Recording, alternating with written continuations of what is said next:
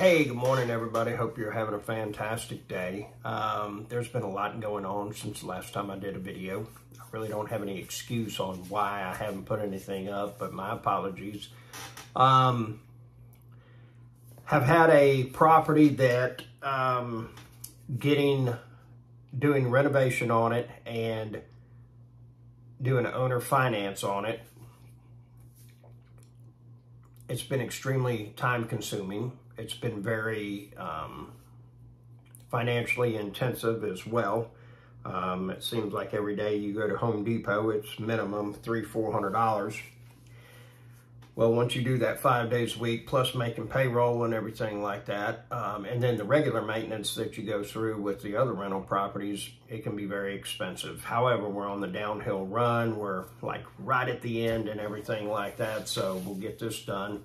I've had a couple people move out just had one gentleman that he was in an upstairs unit. Unfortunately, he got injured at work, and so he's not able to climb stairs. And then had another gentleman that has a grandparent that is at the point that they're not able to live on their own. So they moved in with their grandparent to help take care of them, so to speak. So, I mean, these are just things that happen when you have, a portfolio of size, so to speak. So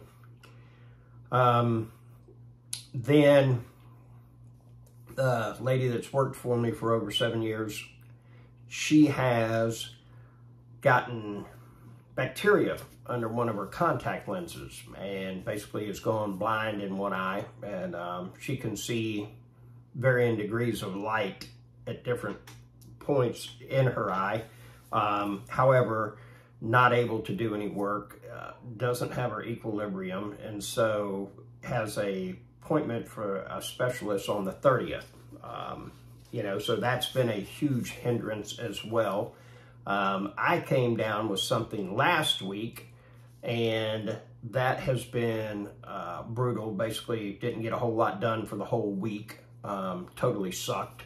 But, it is what it is. And, all you can do is move forward and do the best you can with what you got, And unfortunately, I really wanted this situation with this house we're redoing. I wanted it to be perfect when the guy moved in, and unfortunately through bad planning on my part and things that I could not control, that's not going to happen. It is what it is, no sense in crying over spilled milk. Wipe it up and move on. So that's what we're doing. The $14,000 house, got the roof done on it. Now the rewire has been done on it. Had some repairs done to the floor, and then had plywood put down on the floors. The situation is that they had hardwood floor down right on top of the floor joist with no subfloor. So it wasn't real rigid. Hardwood floor is very strong, okay? Don't get me wrong on that. But it just wasn't where I would like for it to be. So not only did we fix the floor, but as far as there was a part where the rain had been coming in because of the roof having a hole in it, and it had buckled. And so after that, what we ended up doing was, going ahead and cutting out the bad part and then putting decking in it, and then put plywood over top of it. Now, this is a situation that normally what I would like to do is go ahead and put central heat and air, spend a bunch of money on this place, and be done with it and not have to mess with it for another 10 years. Now, the quality of work that we'll be performing will be that we're not going to have to mess with it for 10 to 15 years. However, I'm not going to go and put all that extra money into it. And the reason for that is that I've really been looking at the way that I do things, in the sense that, it gives me a lot of emotional satisfaction to say, oh man, I got this property and we totally redid it and everything. And now, voila, there you have it. Take a look at it, okay? And I've talked about how much your emotions and how much your ego, especially with me, how much those play into success, okay?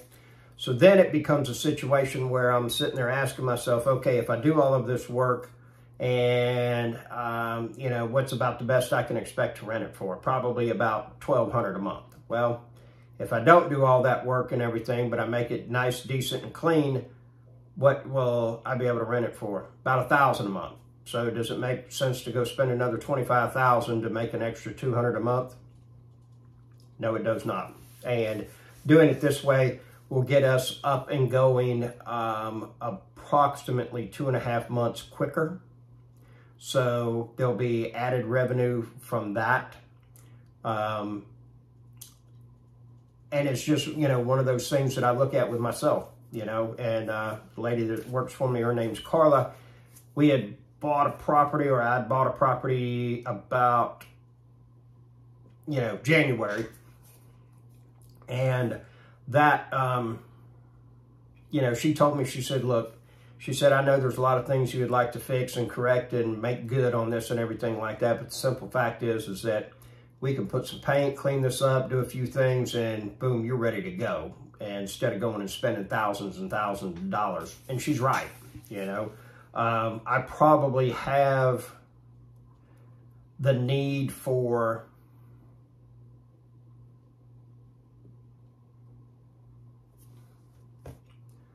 probably got $100,000 that I need to spend on just roofs. And, you know, some, they are not a situation that is pressing. I got 1 or 2 that are, and I'll be doing something about them. But the rest of the time, it's just, you know, I know that they're getting due. They're close. You know, in this area, in the part of the country, it's 15 to 20 years is what you get out of a roof, and that's it.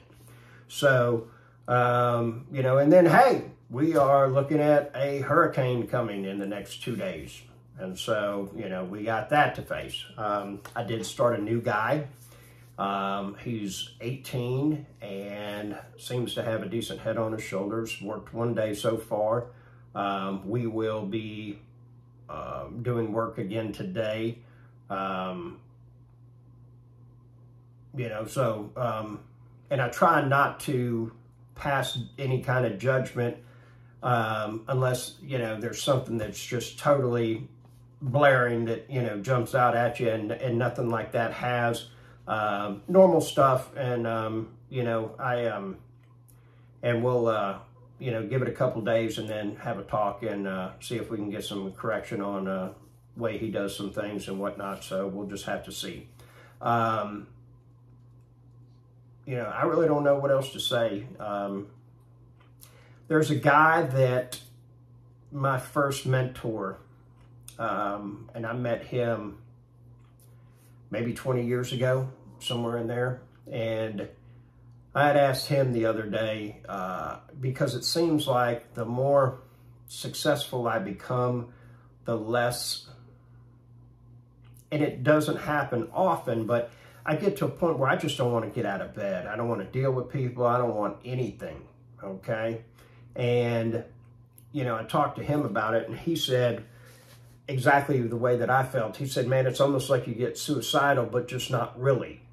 And I totally felt that deeply, because that's almost what it is. And so, you know, it's great to know that I'm not alone. You know, I also know when I get in these situations, I tell people, you know, I don't keep it internally. I tell people and let them know exactly where I'm at. You know, and I also don't act on it in the sense that I think that it's one of those things that, you know, if I don't get out of bed one day, then the next day it becomes easier, and then you blink your eye, and then before you know it, it's been 3 months since you left the house. I don't think that's a good thing for me, that's for sure. So, you know, I've got that I've been dealing with, and then I'm also looking at trying to get this thing wrapped up and be retired, you know, or at least get it more to a point of where, you know, I'm not having to work 3-4 days a week. And, you know, it's a funny thing. I always thought it was going to be a money issue with retirement, but that's the furthest thing from the truth. It has to do with mindset, you know. And I had a father with a great work ethic. You know, all of the men that I want to trade places with that I emulate, they all have fantastic work ethics as well. the thing about it is that I'm 53. The average white male in this country lives till they're 74, which means I have 21 more summers, 21 more Christmas, 21 more Halloween, you know?